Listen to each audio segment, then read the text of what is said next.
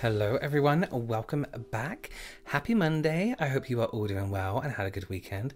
Happy Tuesday for those of you who are far, far away. How is it going? Listen, let me apologize for last week. Last week I filmed a whole Ghost Story Monday. And I don't see the emails when they come in. Marcus, who reads out the stories, will take the emails and write them out for me. In one kind of document, so I can just scroll through and read, and then he takes the audios and everything like that. So there was an email that I got that I didn't find very, I guess appropriate to send, and it kind of just put me off the whole thing, and it just didn't feel right, vibes. It just didn't feel right. I was in a bad mood anyway, and this put me in an even further bad mood. So I do apologize about that. I had to take it really angered me, and I'm not sure why, but yeah. Okay, so, well, we're back today, and I got in the post this morning, I kind of want to be, this shirt is so uncomfortable. It's making my shoulders look like they're really high and I can't move. Break it in. Oh God. I got the Mel and Beetlejuice PR box. I paid for this myself when it launched the other week, and it's just arrived this morning. How the fuck do I open it? How do I open this? It's all here. I've taken out the mascara because I'm going to use it, and also the brushes and the mirror. There's no point in me holding this. It doesn't fit. So I am using some bits from that collection today. Like I said, I paid for it. Do you ever buy something and then when your partner or whoever is like, oh, how much was that? You're like, oh, I can't remember, because you're saving for a house and you feel guilty about it. Just asking for a friend. Okay, so I haven't thought of today's theme. What's today's theme? Oh, you know what today's theme is? The other week, right, I went, we took our dogs to this open air field. It's all safely fenced in. Oh, this is so itchy and uncomfortable, but I can't wait to get changed. Yeah, so it's all fenced in, so your dogs can run around and play, and there's loads of stuff on the field for them to do, tires and tunnels and stuff like that. On the way back, I went down this country road because the GPS was go this way, and we're like, okay, fine. So we went down this road, and I'm not even joking. Country road is fine, it's a country road. This was never seen before road. It felt like we were just driving straight through a forest. Ditches this deep. I was like, my car's gonna get stuck balancing on top. My tire burst, and yeah, it was this whole thing. But we were driving back, and there was this branch in the road, and I said to my fiance, I was like, can you please get out and move that, because I can't go this way because there's a huge dip. We have to go that way. So he got out of the car and threw it away. But in your mind, you're always like, what if a monster gets him? So here's what happened. I got out of the car and I went to go and pick up this branch, this log, this tree, and it its arms grew and its branches grew, and it wrapped around me, and I was like, no, as it growed up my face, grew. And this tree just happened to be a bit purple. Okay, let's get into it. If you have any ghost stories yourself, weird experiences, alien encounters, you never know, send them right here to this email address. I always do like to give a huge shout out to Bailey Sarah, and who this series is very much inspired by. I'll leave a link to her channel below. I'm very sure you know who she is already. Okay, so I'm gonna choose from, I love this packaging so much. Ugh. So I'm going to choose from, this is all purple, but I love this green. I love this purple. I love all the colors in here. I'm so boring, I know, but I love these grays and this kind of thing. So we'll think of something to do here. All right, let's do this. Okay, I need this today. Busy weekend, so this is good. All right. Okay, our first story. Oh, has anyone been watching Selena on Netflix? It's amazing. Okay, let's go. So the first story is called The Forgotten Room. It says, hello, Robert. Hi. It says, thanks for sharing your knowledge of makeup with us. I truly appreciate your honesty. I really love Mondays now. Thank you so much. I chose Monday to post because that's when all my favorite ghost and horror YouTubers post as well. So I thought, let's get in there. This is one of the many true stories my grandma used to tell me when I was young. A century ago, on the island of Malta, in a very quaint village called Burgu, a young couple were celebrating their marriage at the groom's house. The guests were having a good time, feasting on the abundance of food and drink, while the newlywed couple decided to play hide and seek. Maria, the bride, could definitely find a good hiding place. She wasn't sure that Antonio would ever find her in this large house. She giggled to herself as she imagined Antonio's reaction when he couldn't find her. She remembered that on the second floor of the house, there was a storage room full of old furniture and other unused items. She quickly climbed the steps, ran through the corridor, and opened the door with a rusty key. It was very dark inside, but on the left, she could see a large wooden trunk. Oh, this was the perfect hiding place. The search for Maria took endless days and weeks. She was nowhere to be found. Antonio lost hope of finding her. Years passed, and he was still grieving with the loss of his loved one. In the forgotten room, locked in a rotting wooden trunk, lay Maria's skeleton, dressed in a ghost white wedding dress and a broken pearl necklace.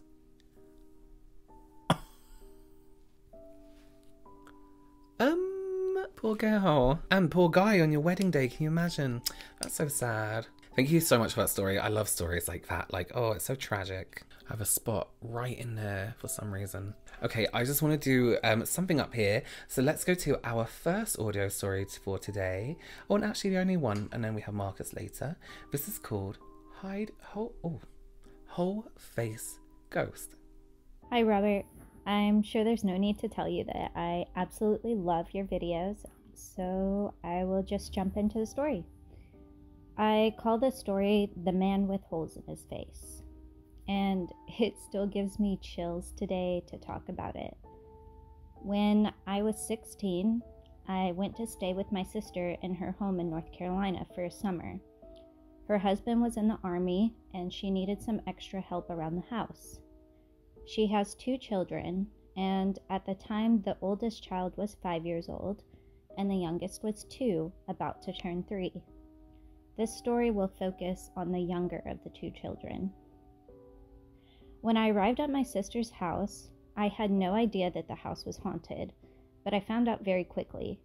My sister had always been interested in the paranormal and even sought out paranormal experiences when she was younger. So it came to no surprise when I arrived to the house and she had told me that the house was haunted. When I asked her to be more descriptive, she said that her daughter, the 2-year-old, we'll call her Katie, had imaginary friends that she believed to be spirits. She would find Katie talking to something invisible as if she were having a normal conversation, and when these instances occurred, she was always staring up into the distance as if she could see who she was talking to. When my sister asked Katie who she was talking to, she would usually say, "There's a man in my room," or something like that. However, occasionally Katie would become extremely frightened, and each time she was questioned in this state, she would say that she was talking to the man with holes in his face. Katie described this man as being as tall as the ceiling, with long black hair that reached the floor, and of course, he had holes in his face. Every night, Katie would wake up and run into her parents' room crying. When questioned, she would say that the man with holes in his face would not leave her alone, and that is all she would say. After all, she's only 2 going on 3, so it's not surprising that she didn't have anything else to say. But one night, Katie asked me if she could sleep with me because she was too scared to sleep in her own room. Of course, I said yes. I love my niece, and I hated that she was so scared of her room, so I allowed her to sleep with me. At the time, I was sleeping on the couch, so I made a little bed for her on the floor beside the couch, and we both went to sleep. Sometime in the middle of the night, I awoke with sleep paralysis. I could not move a single muscle except for my eyelids, which I was able to open. I tried screaming out to my sister, but failed. After about a minute, I was finally able to move again.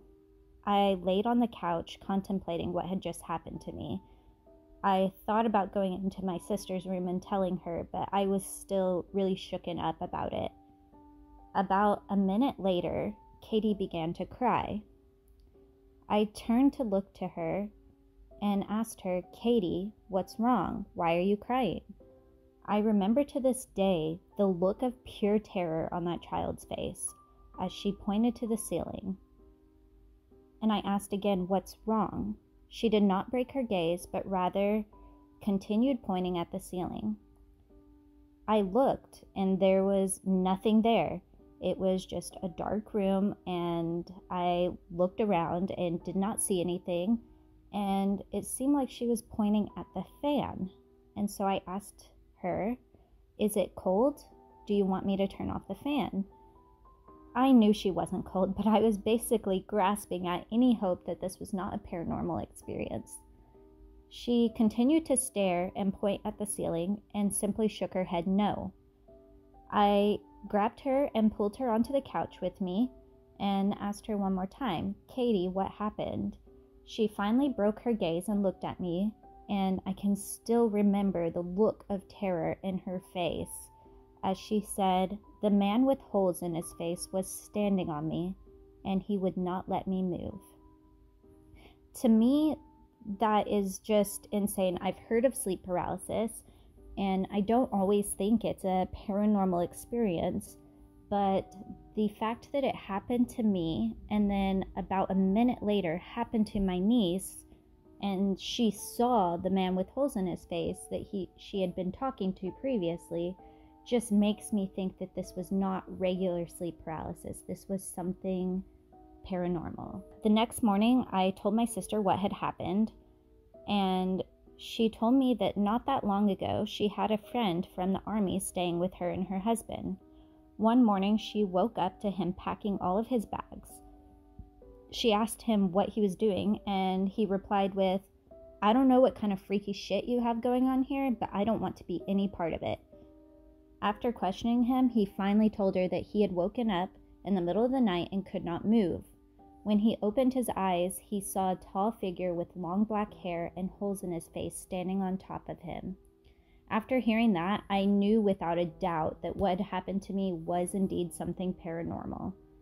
About a year later, my sister moved out of that house, and ever since then, Katie slept through the night and never mentioned the man with holes in his face again, as if it had never happened. I have no idea how my sister managed to stay in that house for as long as she did, but I am glad she's gone now. And looking back and talking to my sister about those stories that she had told me and my experience, and the fact that the neighbor's house was haunted too, we think it was probably an Indian burial ground or some sort of burial ground in the area on that street. Well, thanks for listening to my story. I hope it gave you some chills, and keep doing what you're doing. Thank you so much. Oh, terrifying. Absolutely terrifying. Humanoid things. Tall with long hair touching. Are you kidding me? Oh, that was incredible. Thank you so much and very well told. I appreciate that. Thank you. Oh my goodness me. I can't even imagine. First of all, sleep paralysis frightens me because I know so many people suffer from sleep paralysis, and it can be scary not being able to move, but then to have that added dimension of something unexplained and terrifying, but to see this man standing. So our next story is called The Halloween McDonald's Hands. It says, "Aloha Robert, I love your ghost story and makeup videos and wanted to share what happened to me. Please do. I'm from Hawaii, and my story happened back in the 80s when I was in the 9th grade during the week of Halloween. One day, early evening, my friends wanted to go to the nearby McDonald's where they were hosting a haunted house in the restaurant's basement. You enter the restaurant, walk through the employer's back door, go down a set of steps to the basement. There was about 4 of us friends who entered the basement, among some others ready to go through the haunted house.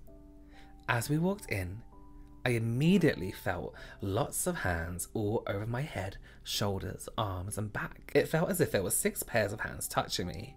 I kept crouching lower and lower as I was walking to try and get away from the hands on me, but it never eased up. Towards the end of the walk, I was on my hands and knees trying to get out of it. I was thinking to myself that the hands must belong to tool workers who are hanging from the ceiling, or lots of workers along the walls, to be able to keep touching us like that. As we exited the haunted house and the basement, my friends helped me upright and we went up the other set of stairs to the ground level. My friends said they wanted to go in again. I told them I didn't want to because the hands were too creepy for me. All my friends looked at me and asked, "What hands?" I explained about a lot of hands on me, and none of my friends experienced any of it. They thought I was joking. Since then, I've never gone to a haunted house again. Yeah, fuck that, I wouldn't either. Thank you so much for that story. I love haunted houses and like horror nights, you know, like at Universal and all this kind of stuff. But you kind of know that no one's going to touch you because it's not really allowed. So although you feel like in immediate danger, you're not really in any danger, you know. But that would be irritating. Imagine just people just constantly touching you and you're going through this house and that would annoy me so much. Alright, so I'm going to do my skin, get the boring bit over and done with. And as is custom, we have Marcus reading us 2 stories. Go. Calling my twin. Hello, Robert. I just wanted to start off by saying I love all the videos that you do. My twin and I share a room. This night I was particularly tired from being at college all day, so I'd fallen asleep quite early. I'd woken up because I heard my mum calling my twin's name. Raven. Raven. Raven. Or so I thought. I assumed it was my mum coming back in to get a charger, like previous nights. I just stayed in bed with my eyes closed. Then I heard it again. Raven, Raven, Raven. I turned on my phone's flash and said, "She's asleep." And as I turned to look towards my door, I realised it was closed and nobody was there. I see my twin asleep. I'm not going to lie, I started to freak out. But I just turned my flash off and lay back down. The second I turned my flash off and put my head on the pillow, I hear it again. Raven, right in my ear. I jumped up, turned my flash on again and looked around the room. Nothing. Then someone pushed my bed hard. I jumped out of bed, went to the living room, where I stayed up all night watching Netflix. I was just so freaked out. It said ghosts like twins because they can easily contact them. Twins are said to not fully cross the veil into the physical world, so twins are something between the physical and spiritual planes. Thanks for reading my story. So as we know, James has a twin called Robert who does skincare on his own channel, so I wonder what you think of that, Jane. Oh, no wait. Oh, I don't know. Anyway, this next story is called Henry the Wall Ghost. Hi Robert, really love your videos and mainly watch them because I feel so much loving energy and it makes me feel all at peace in a weird way. I have 2 kids aged 11 and 6. I'm a single mum, and when I moved into my apartment, my son, aged 5 at the time, would often go into his room and talk to himself. Well, I thought he was talking to himself. I noticed that when he got into trouble he'd go into his room, sit on his bed, look at the window, talk about how he felt. I asked him one day, "Who are you talking to?" and he says, "The window man, my friend," which really creeped me out. Hoping it's an imaginary friend, I just left it. Plus he said friend, so I'm thinking if anything it's a friendly ghost. One day I was talking to my kids about how maybe one day I'd see my brother again, who had passed away as a baby, how amazing it would be to hug him. My son says, "So one day I can see my friend too?" I asked, "Who's your friend?" and he says, "The window man." So I asked him, "Why would you see him there?" And he says, "Well, he died, and his brother too." My heart was racing at this point. I asked him if he can tell me more about the window man. He says he looks after me when I feel lonely or sad, but you can't see him because he goes into his space when you come into my room. He wears an army suit and used to play baseball. A few days pass and my son says, "You want to see something Henry gave me?" Now he has a name. So I said, "Of course." He leads me to his room, looked on top of the dresser, and then started looking around as if he couldn't find it. He says it's not here, he must have put it back in his space. I asked where the secret space was and he pointed towards the wall. One night I couldn't fall asleep. Suddenly I heard this very loud static noise in my ear while being held down slightly but being pulled to the left. I couldn't get loose, so I started praying and praying until finally it was gone. The next day my son tells me Henry doesn't like me. I just can't up and move. I'm a single mum here trying to make things work. So I go to his room and sit on his bed while the kids were at school. I started very nicely talking to Henry. I was absolutely terrified, but I was saying how I appreciate him watching over my son, and that it's time to move on and it's just scaring us, trying to be as respectful as possible. It's been over a year now, and no mention of Henry at all. When I ask my son, he says Henry said goodbye. But when we drive past the graveyard, my son will always point out that's where Henry and his brother live. Scary. Yeah. Thank you. Thanks for those stories. Honestly, kids do the darndest things, don't they? Thank you for those stories. Tell me below if you had a child, or say you have a child, or you look after a child, and they started saying things like they're seeing a man in the walls and things like that. Would you... I mean, I know I straight away would be like Googling how to get rid of ghosts. But would you just assume maybe it's like an imaginary friend? But it's something really strange as well when like a ghost like is talking to your child, but it hates you. It's like, that's my child, you're in my house. Okay, so our last story for today is called You Can Come In Now. It says, love your ghost story makeup Mondays. Thank you so much. My aunt would get my cousin Jenny to look after her siblings when she left to do certain things. Her two brothers at the time were aged 9 and 1. She at the time was 15. They used to live in this big brown house that was right near the bush and field. Her youngest brother was in the bedroom asleep while her and her boyfriend Sam watched TV in the living room. Her mum recently bought a baby monitor. And while they were sitting there, they started hearing voices. They turned the TV down and realised the voices were coming from the baby monitor. They stood there and listened. It was 2 male voices saying, "Look at the baby. Should we take it? They won't know." They knew nobody else was in the house. Jenny got up and went down the hallway towards the bedroom. The light was on, the door was shut, and they held the baby monitor and could still hear the men talking. "Let's just take him. They won't know. They won't care. I can hear them coming down the hallway. They can't come." And the men started to laugh. Jenny tried turning the doorknob, but it was locked. One of the men started laughing and said, "You can't come in yet," in a deep, crackly, suspenseful voice. She heard her brother start crying, so she started banging on the door. She could see their shadow going back and forth under the door. She banged louder and started to use herself to break down the door. Then the man said, "You can come in now." The light turned off. The door opened. They ran in, grabbed Rick from the crib, looked everywhere to find the men. They couldn't find anything. The door to the patio was locked. Windows were locked. Nothing was moved. She took the kids in the living room till her mother returned 20 minutes later. Her mother never left her home after that.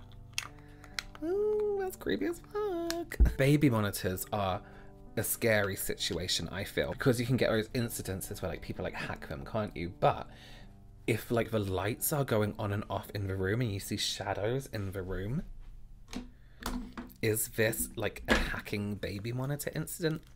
I don't think so. So I'm going back on some lashes and a lip and we'll be done. All right, everyone, so this is our finished sucked in by a tree. Oh, I'm having a bit of trouble with this lash here. I really don't like these lashes. They're a bit small for my liking. Anyway, thank you so much for your incredible stories this week. It is very much appreciated. If you want to send your own story, you can go ahead and send it right here. Ghosts, encounters, scary kids, sucked in by trees, send them right here. And if you want to send in an audio message like you heard today, then go ahead, pre-write it down if you want to, and you can read it out to me. You can even video yourself doing these stories, and I'll be more than happy to add those into my videos as well. Thank you so much for joining me. Check out the rest of this Ghost Story playlist. If this is your first time here, I will see you very soon. I'm changing the background soon as well.